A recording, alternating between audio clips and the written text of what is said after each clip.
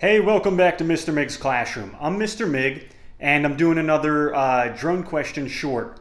The last question of the day was, what is the maximum speed that you can fly a drone? The answer is 87 knots. That's equal to 100 miles an hour. It's the same thing. However, usually on the test, the correct answer will be in knots. So look for 87 knots.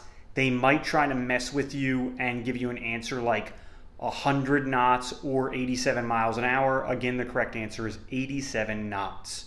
Question for today is which airspace on the sectional charts is denoted with solid blue lines? Again, which airspace, which category airspace is displayed with solid blue lines on the sectional charts?